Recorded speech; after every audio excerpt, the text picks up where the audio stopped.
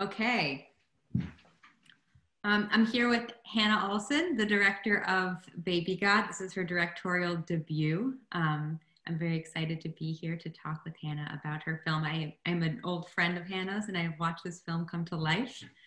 So I'm going to ask you a few questions now, Hannah, about your role as a filmmaker here.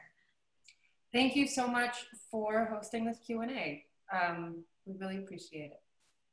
So I wanted to start just by asking an early or easy question, which is that I know that you were working on Finding Your Roots before you started this film, and I wondered what hooked you. How did you know that this was going to be your debut as a director? I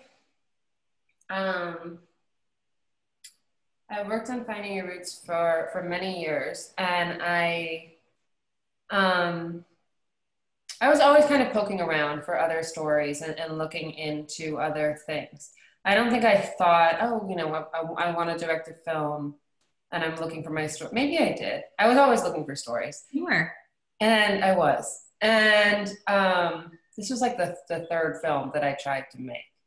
And I was talking one day with Cece Moore, who's the genetic genealogist on the show. And she is a really fascinating character who's kind of pioneered this like totally bizarre and potentially explosive field of genetic genealogy, which and so she was fascinating to talk to because she was on the precipice of all of these new stories. And what makes genetic genealogy so interesting is like all of a sudden there are these DNA databases with the genetic information of millions and millions of people. We've never had that before. And being able to attach it to names. Anyway, this is a very long way to say it. I was talking to Cece about her work, and she mentioned that there was a doctor who had secretly inseminated his patients with his own sperm. And this was like 4 years ago. And I kind of remembered that and plugged it away, and then went back to work and worked on other things for, 6-8 months. And then one day I was like, who was that doctor? Like, I wonder who that guy was. So I started Googling and realized that it wasn't just one, it was like 22 doctors who had done this. I remember I kept writing down all of the names and being shocked at how many there were. And so I started to realize that this was a pattern and maybe something that was worth investigating. And it was in that moment when I realized how prolific this was that I knew that there was a story here that I really wanted to do. Yeah, it sounds like you were also attracted, from what I'm hearing, to this kind of vacuum of an ethical discourse around it. Like, how do we even make it? Yeah. Because I think that when you're attracted to a story, I know that, filmmakers often think about it, or journalists as well, like when you're writing like a grant application, it's like, why are you the person to make this film? Mm-hmm. And I think sometimes you can kind of make up an answer to that, and sometimes it feels really natural. And in this case, I really thought no one knows about this, and no one seems to be putting it together that there are so many doctors who have done this. And so I felt compelled to do the story. One of the things I love so much about this story are just the characters and the people you found to tell it. And I just wondered if you could talk us through how you casted for this film. How did you go out looking for not only the kids, but the doctors who would be able to do the heavy work of carrying the story through? Yeah, it's a tricky story in some ways. Well, first, when I found that there were all of these doctors, I then kind of went about trying to figure out which one to focus on in the film, because I think I'm generally more attracted to character-driven pieces, or films that have a small enough, where the focus is small enough to get at the emotions of what someone's going through, or when you can connect to a character. And I think that's harder in survey films with hundreds, potentially thousands of characters in this case. And some of the doctors were alive, and this particular doctor had passed away in 2006. And at first I thought, should I not do a doctor who's passed away? We should be able to talk to him. But later, I think that became something that attracted me to the story, because there was this kind of vacuum or this mystery around him. Mm-hmm. And it was really important to me that the film not focus on the man, on the doctor, and instead focus on the women who sought his services and the kids whose lives he made. So once I decided on him, then it became this process of like, well, who can stand in for him? Or who can tell us what it was like to be a doctor in the 60s or 70s? It's a totally different world. So I looked for his colleagues. And I ended up calling like all of the doctors who are still alive who served at the Women's Hospital in Las Vegas. And I interviewed 4 of them, and I used Dr. Sheld and Dr. Silver. And I was attracted to them. I was attracted to Dr. Silver because he's an amazing character who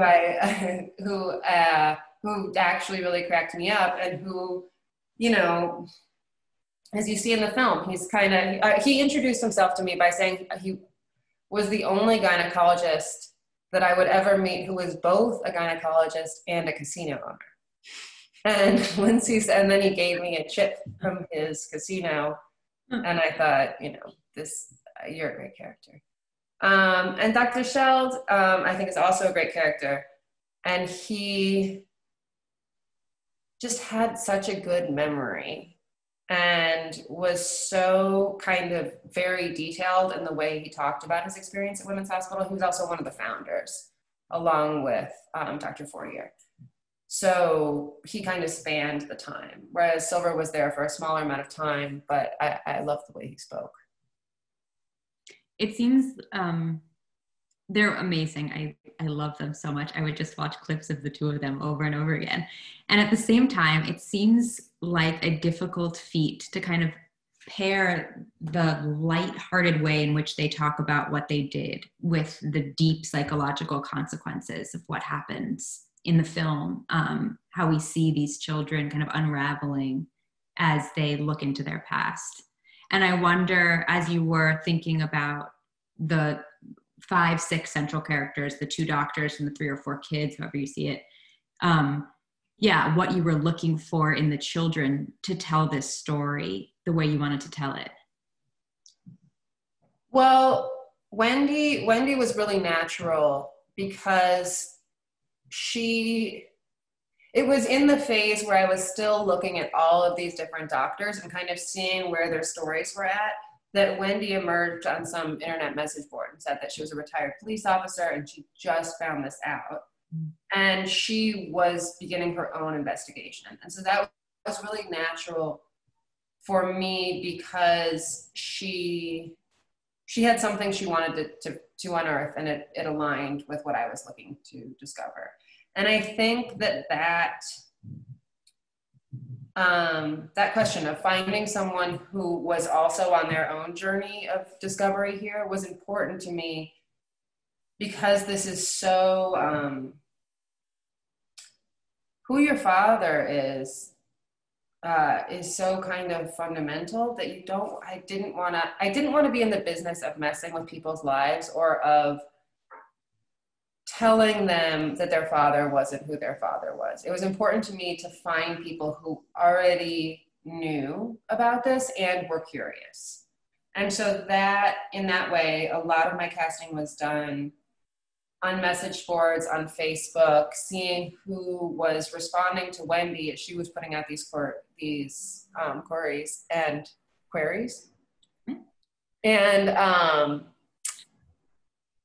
finding people who had something to say and who were curious. And I think the exception to that is Jonathan.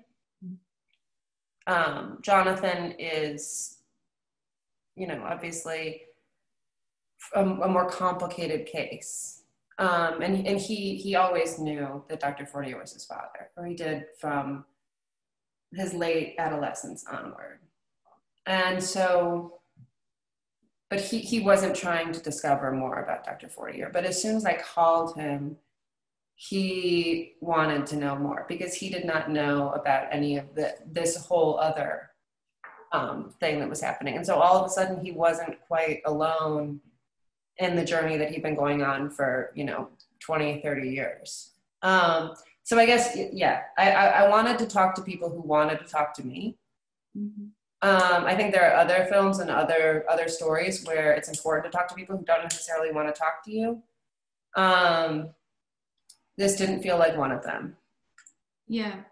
And even with Jonathan, I mean, that's one of my favorite scenes in the whole film. And even if he didn't necessarily want to go do the investigative work that Wendy was doing, he was self-reflective about the moments in which he had stopped himself. And so that like lent a kind of balance to the other journeys that you were exploring too. Totally. And I think, I remember I asked him off camera if he wanted to meet Wendy, and he so wanted to meet Wendy, and Wendy so wanted to meet anyone who would want to meet her. Mm-hmm. I think what you don't see and is all the people who didn't want to participate, who either are on the message boards and have never responded to Wendy or Brent or Brad or Jonathan, because some people just get the information and then ignore it. And that's fine. I mean, in fact, that might be what I would do. Or, I think it's one of those things you don't really know how you might respond. But I wish there had been a way to show that exists. Yeah, I mean, in a way, Jonathan seemed like a stand-in for that idea. But I think, yeah, it's interesting that you bring that up, because so much of the film is about the questions that these children ask themselves as their curiosity grows, and even questions about whether or not they should feed that curiosity at all. Yeah. Yeah, and I think that Wendy's journey she was so gung-ho at the beginning. And I think I believed her, and I believed in this idea that she might be able to find an answer or what she was looking for. Like, I also thought that together we could figure out who her biological father was. We could answer the question of why he was doing this. And I think together we realized it was perhaps unknowable. Mm-hmm. Yeah, I wanted to ask you about that as well. Because you have this protagonist, Wendy, who is herself an investigator. And I wonder how you saw the line between her investigation in the film and your investigation as an author of the film.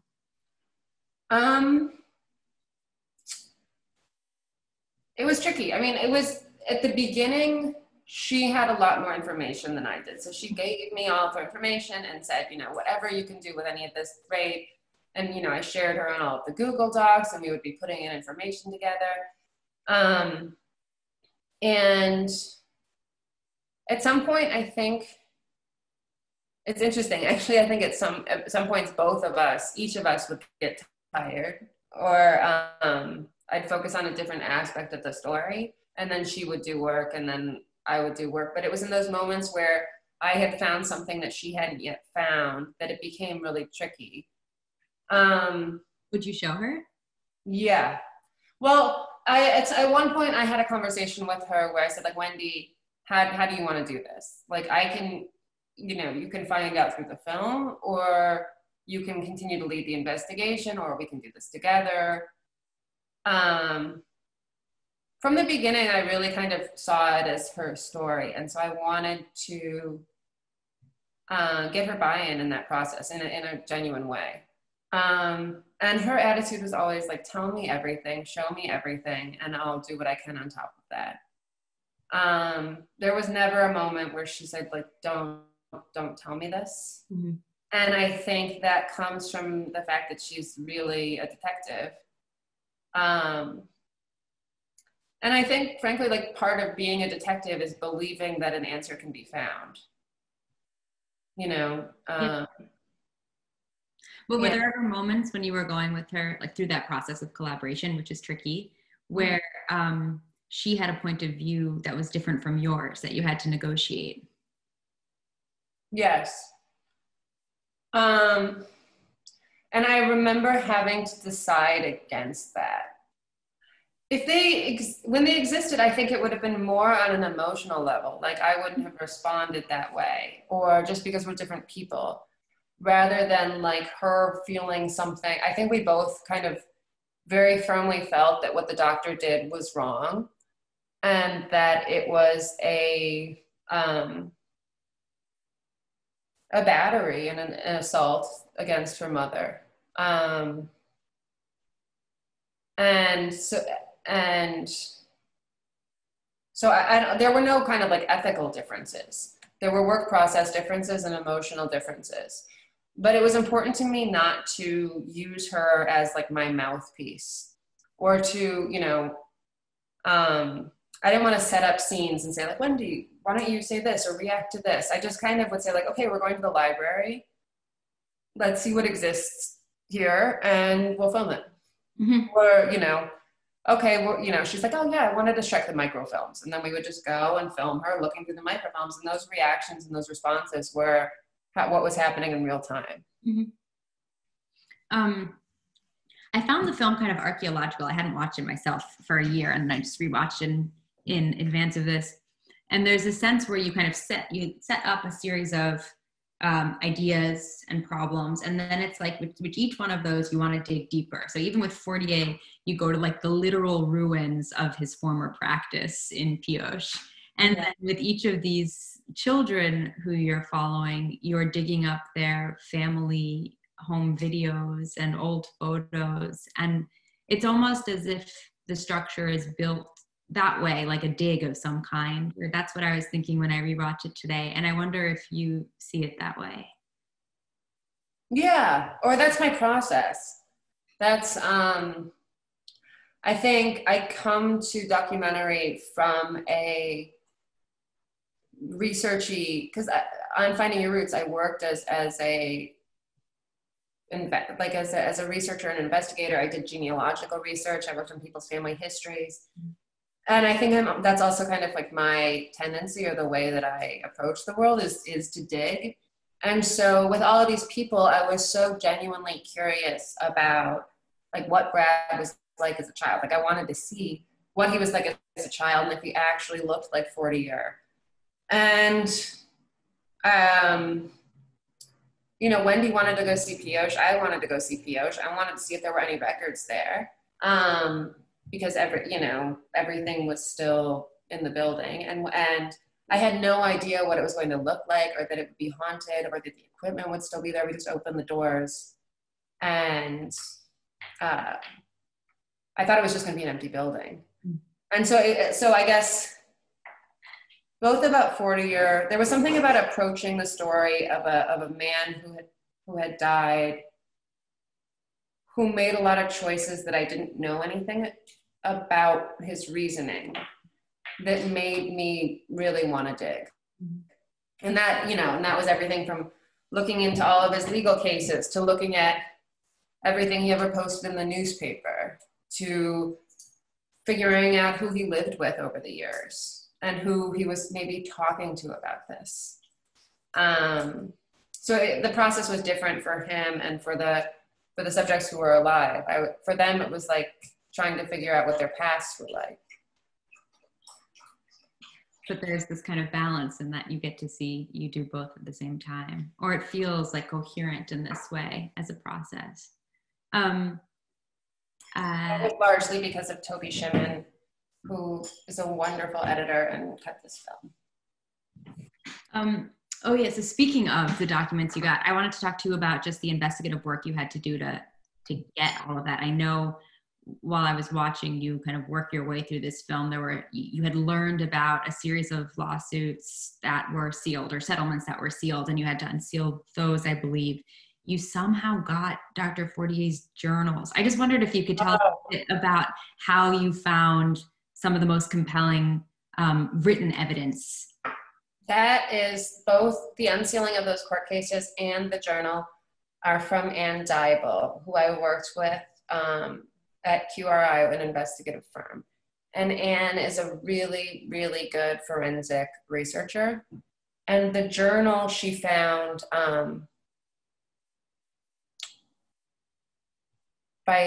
do you know how it was found? It's crazy. She found it on Twitter. Someone posted in like I guess Twitter wasn't around, like 10 years ago, something like around the birth of Twitter. And saying that they had found this diary in the bus station in Las Vegas and were seeking to return it to its owner.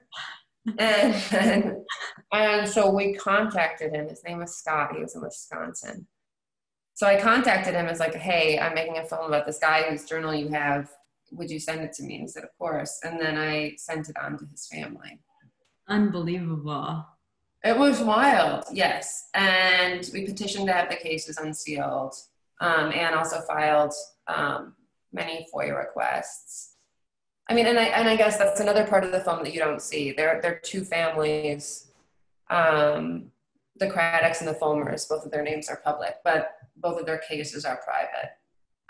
And I spoke to those kids, and they were unable to talk to me because of the terms of their settlement. But I was able to see the cases, and so that the information that I gleaned from the discovery on their cases informed the film, although they did not participate. Mm-hmm. And you then had to do that work through other characters. Yes. Yeah. Or through because Wendy was on this journey with me through Wendy's investigation.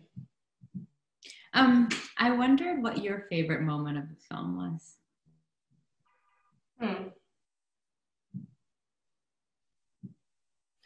I don't know. I liked what you said earlier about navigating the levity of some of the ways the doctors talk about medical practice and about the female body, and with the kind of psychological devastation of the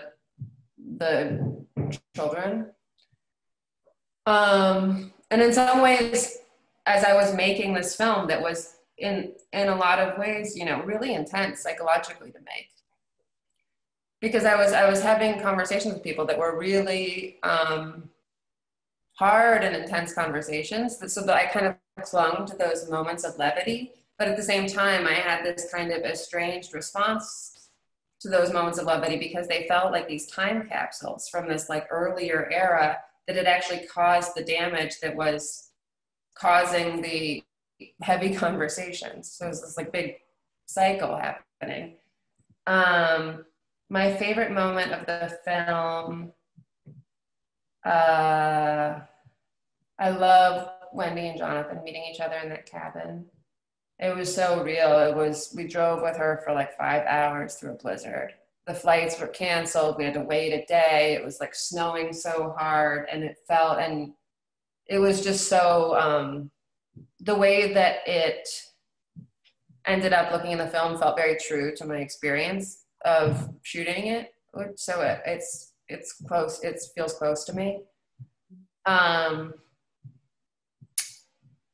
I love Mike Wallace, who was the AE on the film, did a lot of really interesting things in the transitions, pulling archival material and connecting that with music. And whenever he would do one of those, I would kind of fall in love with it, like it was something I could never have thought of or, you know, couldn't have imagined.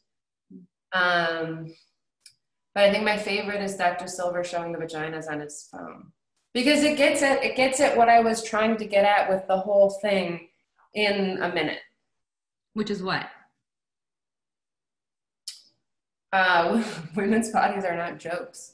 You have to have consent, whether you take a photograph or inseminate someone with sperm or have sex with someone or, you know, remove a cyst. When you're, you know, you have to have consent. And there was something about scrolling through those photos of the vagina of the vaginas.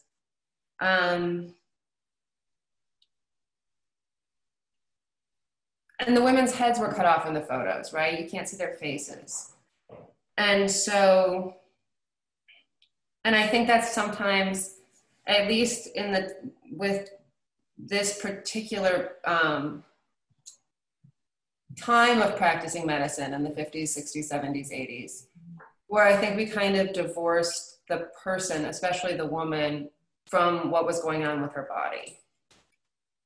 I don't know, I'm not doing a good job of explaining it, but it kind of reduced this whole idea that allowed any of this to happen. As I was saying before, like, right. Yeah, it's just a microcosm of it.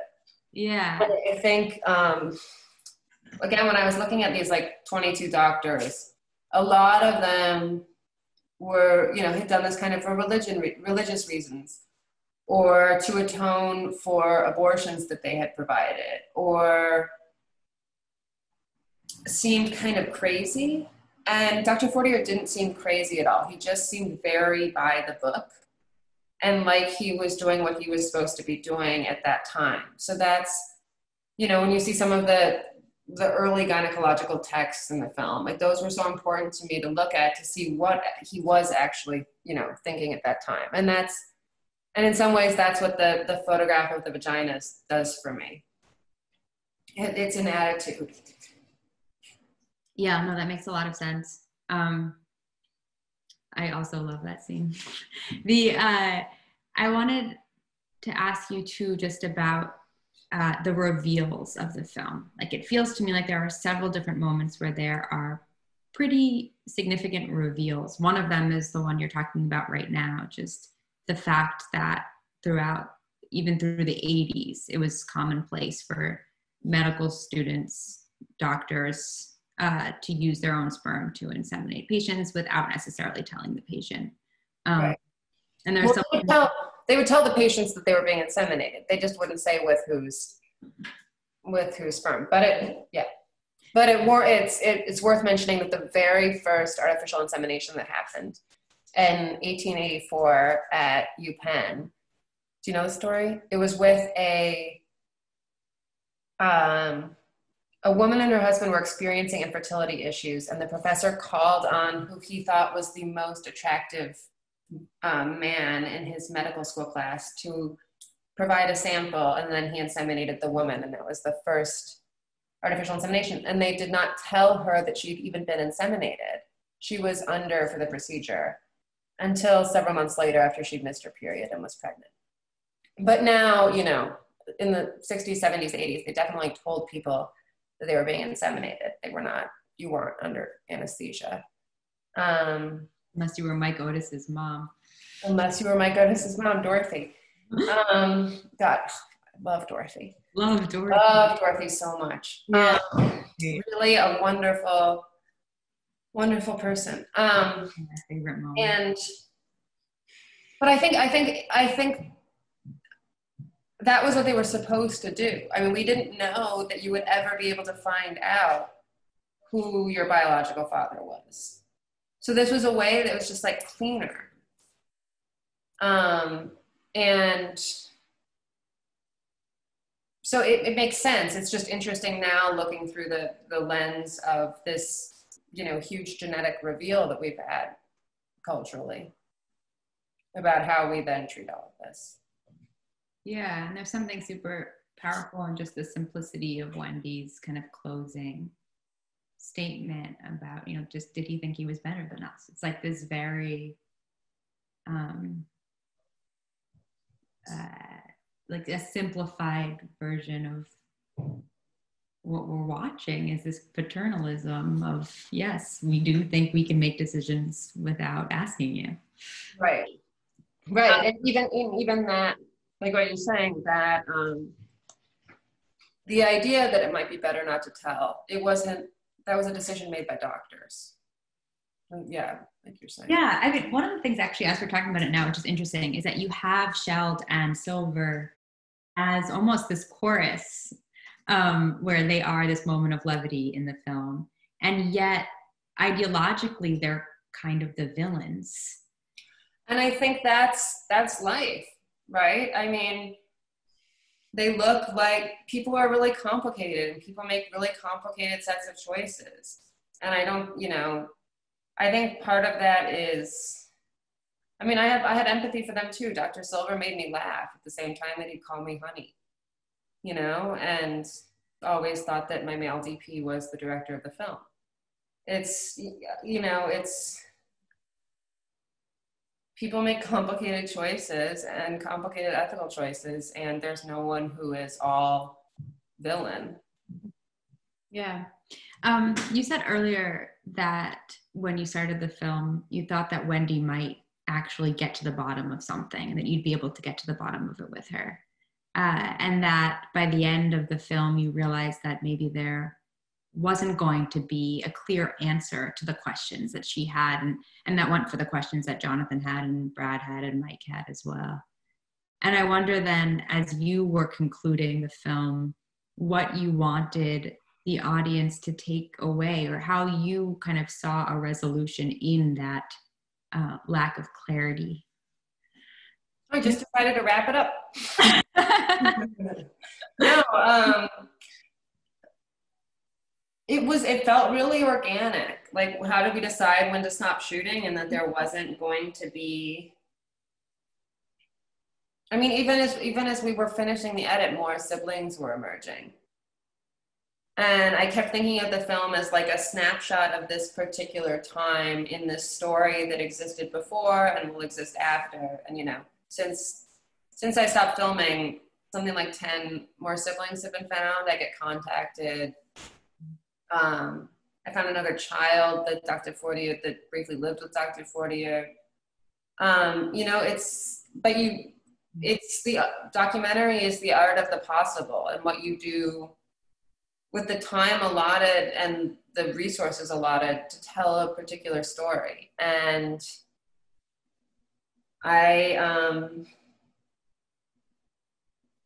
Wendy also at some point started to move on with her life in kind of a real way. We'd found all of the documents that we were going to find. And I think it was when she stopped really desiring to meet more siblings. And what do you want? How did you want to end the film?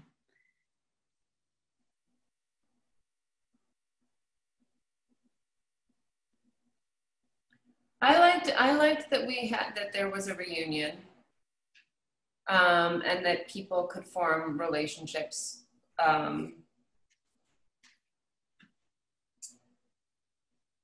That something could grow out of it, because these were real people who were going through something, you know, really real. How did I want to end the film?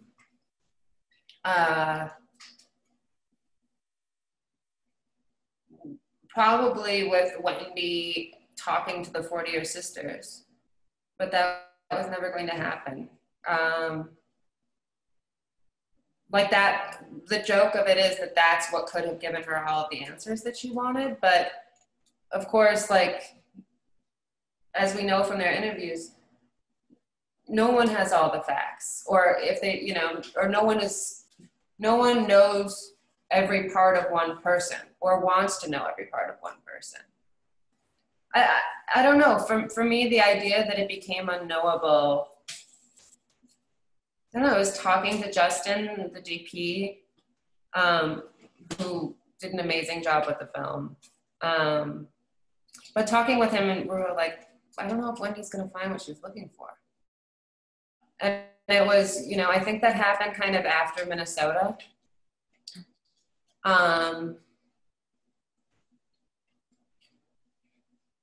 And I think this is sad, but I think in a lot of ways she was looking for redemption in him, and didn't find it. And is that what you wanted to leave the audience with, that idea? Redemption for Dr. Fortier? No, the fact that she couldn't find it. Yeah, I think so. I mean,